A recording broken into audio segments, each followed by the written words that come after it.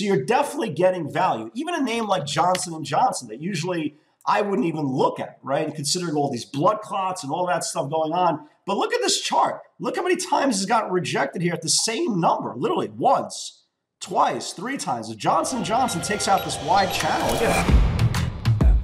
Welcome to AccessATrader, the #1 community for those who are committed to taking control of their trading in order to achieve success, profitability, and longevity.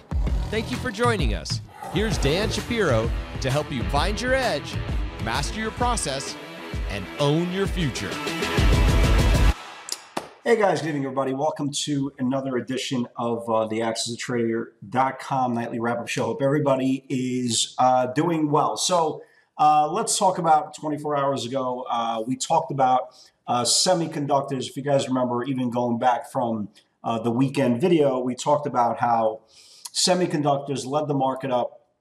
Semiconductors were the first group to start pulling, and yesterday was the first time we closed below the 50-day moving average. And usually when something closes below the 50-day moving average, there's probably going to be a follow-through in either direction. And we talked about the potential of getting to the next demand zone. So if you look at every single time in the last several areas that it lost the 50-day moving average, and the next day got hit all the way to the bottom of the channel here.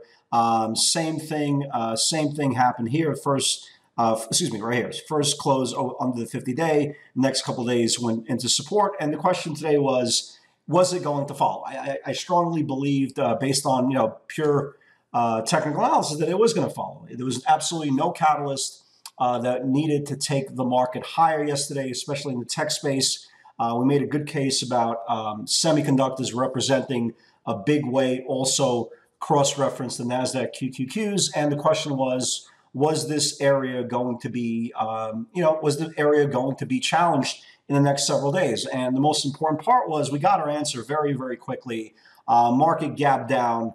Not only did it gap down, they gapped down, and then they confirmed all opening range lows. And you'll see in a second, we had some pretty aggressive pivots here. And, they got murdered. I mean, not only did they get down to this 236 level, they went right through it and got back down to the 232 level as well. And names like NVIDIA that we talked about yesterday was probably my #1 idea of the day, just got murdered. I mean, all these semiconductors got murdered. But the ones that you want to focus on are the ones that have tremendous liquidity, or at least better liquidity than its peers. And you want to make sure the average true range is very, very wide. So if there's anything that is exaggerated, like for example, the semiconductors, the SMHs, when at one point they were down, They were down 8 points, right? So when you get such an exaggerated move, you want to be in the stocks that have the average true range. And exactly what happened, they did spill over into the NASDAQ 100. Again, names like Amazon got really hit, Tesla got really hit, Netflix got really hit. Again, nothing to do with semiconductors, but just because they were so much represented in that group and they were cross-referenced, everything got taken down as well. Square got smashed as well before its earnings. You look at a name like Apple. Apple got shelled at one point, like really, really aggressively sold. The only thing that I didn't like what I saw about today's session, kind of around 2 o'clock, I said to myself, we're probably going to challenge the 50-day moving average. And this was probably going to be a scenario that there was going to be a throw the baby out with the bathwater scenario. And the reason why this area here, this 324, 325 level was so important, this is where the whole rally started from. So I really believe that we were going to get a move into the 50-day moving average either for this afternoon or tomorrow. And unfortunately, we bounced off of kind of a nothing level, right? We didn't quite hold this level initially, and we didn't quite make it down to the 50-day moving average. Now, why would have this been important? If we would have just closed somewhere around this supply zone, say 328, 327 on the Qs, you knew there was a high probability we were going to at least test the 50-day moving average. You could have covered your overnight shorts, went long in that level. And if you do believe that the bull market thesis was strong, this would have provided at least an initial bounce. But we didn't get that, right? We didn't get that, and we're not going to get that, at least unless something crazy happens. And we bounced kind of in no man's land. I mean, it's very, very rare that an ETF or an index bounces, or a stock kind of bounces in the middle of nowhere. And it kind of bounced in no man's land. And what I thought was going to happen off the 50-day moving average literally had a $4.5, $5 bounce on the Qs into the close. Now, why is that bad, right? If you're an investor in the market and you believe in the whole theory that the market was just taking a back test on profit taking, like I did, right? Like I did, even though I was sell biased going into today's session, especially on technology, especially in semiconductors, we talked about it all along. This is a pullback off of a recent run. So that's good, right? That's absolutely good. But what it did do was really destroy a five-star a five-star setup into tomorrow, kind of a two-sided setup. In a perfect world, what would have happened was we would have opened higher, stocks would have got rejected off supply, it would have went green to red, you could have taken those channels down, they would have went down to 324, they would have held that level, you would have covered your shorts and went long, right? Easy peasy. Trading is easy. I don't know why they say trading is easy. And it's fun. Not fun, not easy. But that didn't happen. And the bad news is now if you look at all beta names, and again, you'll see a lot of them, they're kind of in no man's land, right? Apple did hold a 50-day, but it's kind of in no man's land. Netflix was in no man's land. And Square ahead of earnings is in no man's land. And Roku, and there's a ton of them, right, guys? You could go through the whole group. They're kind of in no man's land. Amazon as well. So they're not here nor there. So if we do get kind of a follow through what we saw this afternoon, kind of rallying to the close, remember, stocks need ranges. They need specific channels. And if they don't have specific channels, buying a dead cat bounce or playing a dead cat bounce, your risk reward is completely skewed. And any bounce spot, it's all it is. It's a bounce spot. So you're not going into it with any type of aggression. You're not going with any type of confidence. Bounces stop at any point. Again, you could still manage your risk and curb your downside using maybe a previous 5-minute channel as your max pain, or maybe even the 60-minute channel if you want to give it a little bit more risk. But the point is, if we do have kind of a dead cat bounce session tomorrow in technology, that's not where the value is. Just because, again, the last thing you want to do is kind of play around with bounces, right? It's like kind of trading random stocks. Like I trade beta. I mean, 90% of my trades are all the same stocks. So if you're trading random stocks, you're going to get random results. So if you're trading random bounces, you're going to get random results on those bounces. So that's kind of where I want to get away from tomorrow, unless they start losing their channels and start going back down to the 50-day moving average. But the one good thing, again, life gives you some bad things and it gives you some good things. The good part about it is the fact that we did bounce, especially off the Dow Jones. Again, the NASDAQ was down like 350 at one point. It closed down 250, which is still a bad move, right? Still a pretty aggressive sell-off.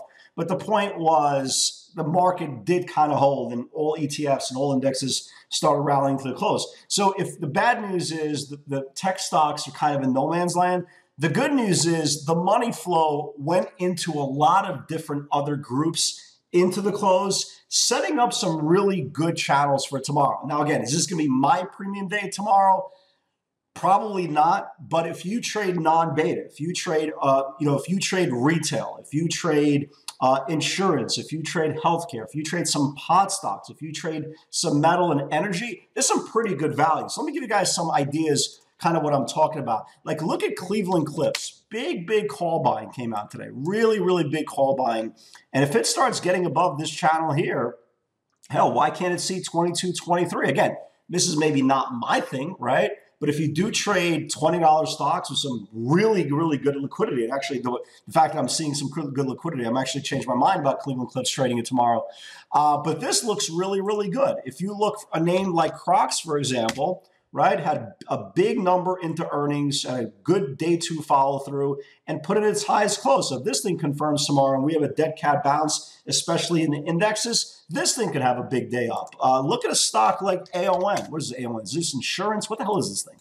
Right? But look at this chart. Big candle up 2 days in a row, kind of going sideways, starts taking out this top of the channel. It could resume as well. So you're definitely getting value. Even a name like Johnson & Johnson that usually I wouldn't even look at, right? And considering all these blood clots and all that stuff going on. But look at this chart. Look how many times it's gotten rejected here at the same number, literally once, twice, 3 times. If Johnson & Johnson takes out this wide channel, again, Not a Johnson & Johnson trader, but hell, I might start looking at this thing tomorrow.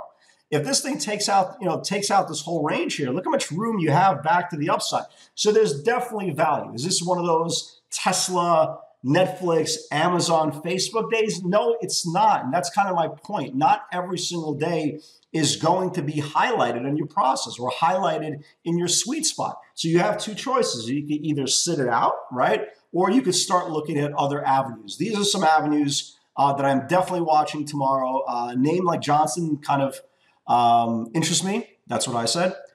Name like Cleveland Cliffs interests me, right? Just because of the liquidity. But there's definitely some names, if you do your homework tonight, you could definitely find that's not beta. Now, again, trading a stock like a Tesla, for example, tomorrow, where's your value, right? Like, where's your value here? Can it go up? Of course it can go up. Can it go down? Of course it can go down. But where's your value? Where's the channel that you want to take? Now, there was a channel today that I took to the downside off this previous channel's low, which worked out pretty well today. But the point is the value is in other places. Again, guys, always remember, trade the market you want. Trade the market you have, not the market you want. So let's talk about today's pivots.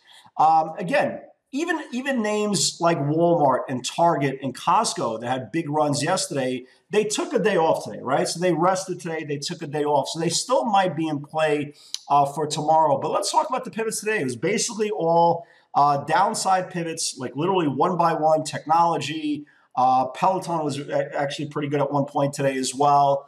Netflix was good. There was a lot of good aggressive pivots to the downside, and let's start talking about them. Baidu 204, if it builds below, it can flush. Here was Baidu. And yesterday, guys, I apologize. When I was recording the video, and this was the setup, by accident, I said Beyond. It was Baidu. That's what people are asking me. How come, it was Baidu, not Beyond. So Baidu took out the 204, this previous 50-day support, and went all the way down to like 199. Nice move on Baidu. Zoom got hit really hard at one point. 309, 308. If it builds below, can flush more. Here was Zoom, right? Took out the 309, went all the way down to 298. Nice move on Zoom. Netflix held 505 twice daily. If it builds below, can flush. Here was Netflix. And I missed Netflix. I was trading Tesla when Netflix confirmed, but it took out this 505. You see these two candles here? 505 was low here, 505 was low here. So it took out 505 and went all the way down to 496s. So really nice move on Netflix. NVIDIA, yeah. So I love NVIDIA at 590. That was the spot yesterday. 585 was the pre-market low. And I said it could be a little bit tricky because $5 spread becomes a little bit tricky. So I said for experienced traders only, 585, if it builds below, can flush more. NVIDIA got absolutely destroyed, right? So here's the 585 opening range, right? This whole area here, 585 opening range, and it went all the way down to 560. Just a massacre, absolutely massacred. A lot of these semiconductor names, Tesla, I call it Tesla as well, all the way down to the 661 level. 666 was the previous channel's low. Nice move there. Went all the way down to 658. 573 is next support. It went all the way down to 560. 302 next stop, went to 598. Nice flush on $6, $7 flush on Baidu. New lows, blah, blah, blah. 599 support in here on Netflix. So you had a pretty good flush here. 196 next stop, went to 96.80s. And Qs, right? Qs, this was my game plan, right? And if we didn't rally, this would have been a great game plan. 324.80 is a 50-day support. That's where you want to cover all your shorts and potentially take a long. That's where the rally started. But unfortunately, we're not going to get that play. So it is what it is. Life gives you lemons. You make lemonade. Also, Peloton. I shorted Peloton off that 94 multi-week breakdown. It went down like $1.30, $1.40, but that's it. Pretty good trade nevertheless. So going into tomorrow, it does appear like we will have a dead cat bounce on the indexes. Like I said, I think the value is in other places. Just in case technology cannot rally, guys, of course we're going to be watching for opening range lows. Again, as the futures play out, as the channels are formed, especially after 10 o'clock, I think we'll have more clarity. So always remember, you have a game plan, but if it starts going the other way, again, it's not about being right. It's about being solvent. Guys, have a great day. I wish you the best, and I'll see you all tomorrow.